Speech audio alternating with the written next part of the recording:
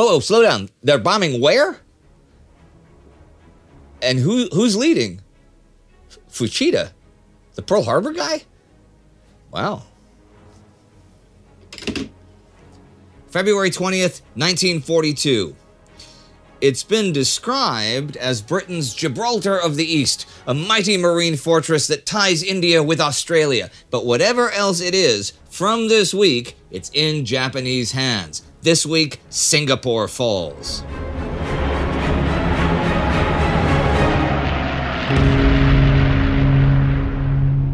I'm Indy Neidell. This is World War II.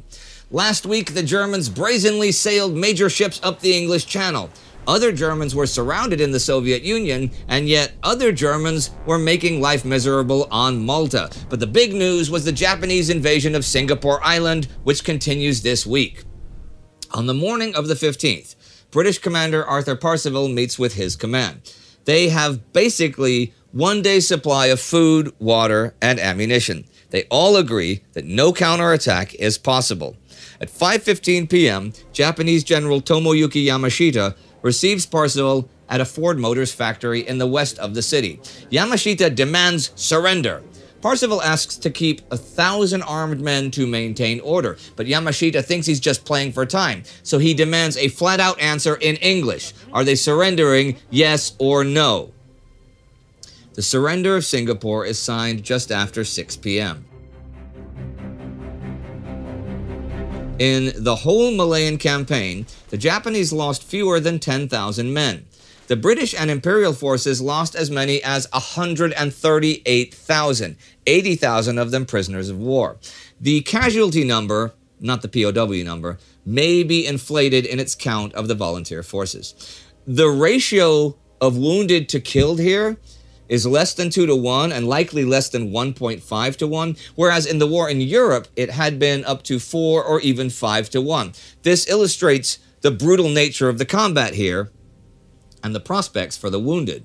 The Japanese have had total air superiority and were the only side that had tanks. They were also better trained and better led. They planned the Malayan campaign to take 100 days. It's taken 70. This is the greatest disaster so far in British military history. Well, it sure is, according to British Prime Minister Winston Churchill. But you know, there is no official inquiry into the Malayan campaign and the fall of Singapore. There are a bunch of reasons for this, one being that defeat is not exactly uncommon for the British so far this war. And this also being at the other end of the world from London, and with Rommel's big advance in North Africa 2 weeks ago, it isn't exactly top priority to the average British citizen. Certainly not as high priority as the Blitz was. Or how about those Germans sailing 3 big old warships right up the channel last week, right? It's different for the Japanese. I mean, Singapore is that big pearl of a city not far across the water from Japan. Yamashita becomes known as the Tiger of Malaya, and this is a major victory. On the 17th, the European prisoners are marched off to a barracks, and the 55,000 Indian prisoners are kept separate. The Japanese will try to convince these men to join the INA, an Indian national army that will, theoretically so far, work for Indian independence while cooperating with the Japanese. I suppose we'll see how that goes in future. As for the locals, summary executions put a quick end to any thoughts of looting. Public beheadings also help with restoring order, but Yamashita believes that the Chinese are enemies of Japan, so he orders the city combed for hostile Chinese. What exactly he orders to be done to them, and how much of what is done he is aware of, is not entirely clear, but the Japanese perform sukching, purification by elimination. Beginning now on the 18th, Chinese males are rounded up and screened. Any civil servants, teachers, communists, any who have a triad tattoo, or who speak with a Hainanese dialect, which the Japanese consider automatically communist, are no more. Finito. Exactly how they are eliminated is not so easy to determine because of a lack of survivors. This also happens to an extent in the whole Malayan Peninsula. Modern historians put the number eliminated at 50,000 in Singapore and 20,000 or so in other places. It's easy to blame Parseval for the whole Singapore debacle, but it isn't that fair. The first thing to be acknowledged is that no British Army commander in the war was so comprehensively let down by both the Royal Navy and the Royal Air Force. Further, his superiors chained him to the mission of the defense of Singapore as a naval base and failed to provide adequate air power, yet dictated the dispersal of his forces to protect air bases. But he was still beaten, and beaten badly by an enemy he outnumbered in both men and equipment, and he had way better logistics. But he never managed to concentrate his force at major and decisive points. A lot of the leaders below him also completely failed in their missions. There was a wave of trying to blame the Indian and Australian troops themselves for the failures, but that's baloney. Heck, as several sources note, at least half the Japanese killed on the island were killed by Australians. One major, sad but true factor is that once France and the Netherlands were taken by the Germans in 1940, Britain had no realistic hopes of stopping Japanese actions on the Asian parts of the British Empire. There is also the training and experience and the leadership of the Japanese, which was all way better than that of the defenders, and the fact that they used operational doctrines that suited the terrain. The British were road-bound. The Japanese used bicycles and horses to just go around them on the march south.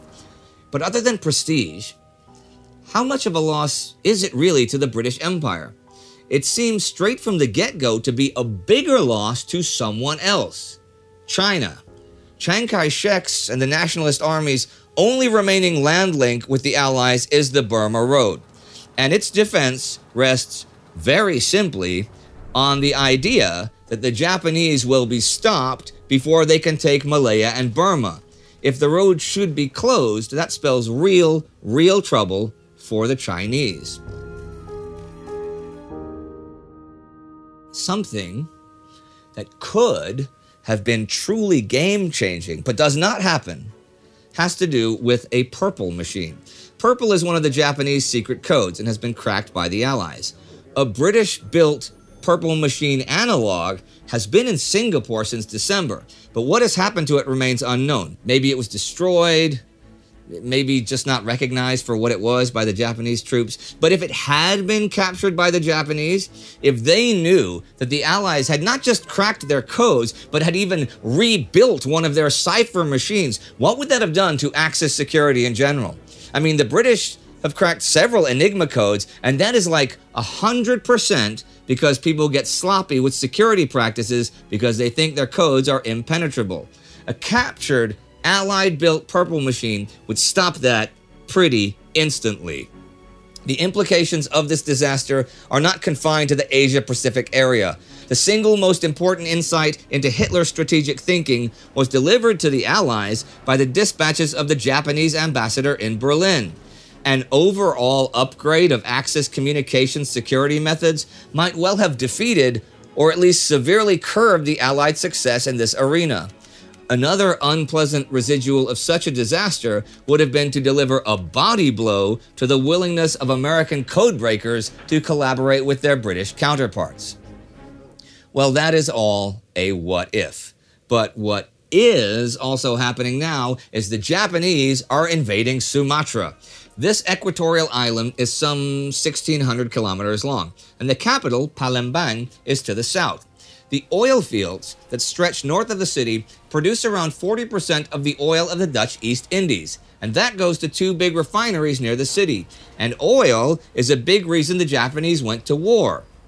The Allies have also successfully sabotaged the refineries at Borneo and the Celebes, so the invaders really need to take some local refining. There are two airfields near Palembang, and Allied planes have operated out from here since Singapore got too hot for them. They have around 85 planes at the fields, and a few hundred British and local men in terms of local defense. On the 14th, 150 Japanese planes, including transports with 240 paratroops, and bombers to drop supplies for them, arrive on the scene, and after some chaotic dogfights, manage to land and take one of the refineries intact. The other is mainly destroyed. Later in the week, another big load of Japanese planes is sent out to bomb Darwin, Australia. The morning of the 19th, just before 10 a.m., the carriers Akagi, Kaga, Hiryu, and Soryu, with battleship support, raid Darwin with 188 planes, 5 more than the first attack wave at Pearl Harbor in December, but again led by Mitsuo Fushida. This attack is to support landings on Bali and Timor. Nearly half the town has evacuated, but there are some 50 ships at the harbor there. This wave, and a smaller second one around noon, sinks 7 merchant ships, an American destroyer with its crew of 91, 2 smaller naval ships, and destroy 17 combat planes. They do damage to around half the ships present, though, wreck a lot of the port infrastructure, and kill up to 250 people. This raid, the first air attack on Australia, together with the fall of Singapore, really looks like the prelude to invasion. So there is a big flight of people from Darwin. There is also panic in the city and a fair amount of looting. The landings at Bali had begun already at 2 a.m. Karel Dorman's Abda Naval Strike Force is hastily sent in to attack the Japanese ships in 3 waves, but the 4 destroyers defending the transports easily handle all 3 of the waves. Then, the night of the 19th, 14 transports and 3 destroyers with 4,600 men make landings on both the Dutch and the Portuguese parts of Timor. Portugal is neutral, though, and after some internal discussion, the Japanese have decided to offer to withdraw from the Portuguese territory once the Allies have been defeated there, providing that Portugal continues to maintain neutrality, which isn't considered very likely. But we've seen all war long what can happen to neutral or overpowered nations, and it happens even at the individual level. On the 14th, the SS Wiener Bruck is bombed and sunk by Japanese bombers while evacuating people, including many nurses and injured service personnel, from Singapore. Rescue boats with many survivors reached Bangka Island, and around 100 of those survivors meet at Ranchi Beach. Once there, their senior nurse sends these civilian women and children to Montauk, a town on the island, while an officer of the boat goes to surrender the service people to the occupying Japanese. He returns with around 20 Japanese soldiers who first machine gun any of the men who can still walk after walking them away. The Japanese then come back and rape some of the women, and then order all of the women to march into the sea and then machine gun them. Then they bayonet the wounded soldiers on stretchers. Now, one of the nurses, South African Vivian Bullwinkle, survives being shot in the diaphragm and lies in the water until the Japanese leave. She finds British Private Patrick Kingsley, who survives bayoneting, and Stoker Lloyd, who survives the men's machine gunning. They still decide to surrender to the Japanese because they will die otherwise. Kingsley does die, but Bullwinkle and Stoker become POWs. 22 nurses and 60 service or crewmen are massacred this day. There are transport planes other than those of the Japanese in the skies this week. On the 17th, 20 transport planes fly out the lead elements of the paratroopers of the Soviet 14th Parachute Brigade. 19 of the planes turn back when they can't find the drop zone, and the other one drops into the wrong spot. See, partisans have lit bonfires to show the way, but the Germans have also lit bonfires to confuse them. Still, by the end of the week, 6,988 paratroops have been dropped, hoping to help finish off the fight for Yukhnov and to link Pavel Belov's 1st Guards Cavalry and Mikhail Yefremov's 33rd Army within the German confines. On the 17th, Walter Model succeeds in surrounding the Soviet 29th Army west of Rzhev. The Soviet 39th presses in from the west to help free it, but it just becomes a slaughter for everyone. The German presence cannot be reduced. And here are some notes to end the week. On the 14th, the area bombing directive is issued to RAF Bomber Command. Attacks should now be focused on the morale of the enemy's civil population, and in particular of the industrial workers. They will be aiming at the flammable German residential districts now, instead of the actual factories, to try to destroy the workers' houses and not the means of production. The 19th, Maurice Gamelin, Paul Reynaud and Léon Blum, a former French army chief of staff, and 2 former French prime ministers, are put on trial in Vichy, France, charged with being responsible for the French defeat in the war. They managed to mostly shift the blame to the whole military establishment. The trial is never finished. That same day, American President Franklin Roosevelt signs Executive Order 9066, creating military zones, which clears the way for the detention of Japanese, German, and Italian Americans if and when certain chunks of the U.S. are declared military zones, and the military commanders will decide which people must be removed from those zones and incarcerated. And that brings me to the end of the week. A week when Singapore falls, and Sumatra, Bali, and Timor are invaded. And also, a week when the Japanese bomb Australia and massacre a bunch of powerless prisoners. As for the former, it's not really Pearl Harbor Part 2, since Australia and Japan are actually at war with each other, but it is an attack that mainly does damage to civilian targets, unlike Pearl. And as for the latter, well, you know the saying, all's fair in love and war? Well, it's not true. Some things are just plain not fair, and should not happen, even in war. We have an entire sub-series that comes out twice a month called The War Against Humanity, hosted by Spartacus Olsson, which covers what it says it does, and you can check out the playlist for that right here.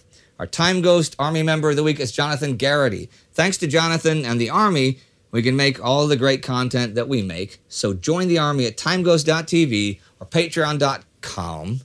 Yes, .com. Do not forget to subscribe. See you next time.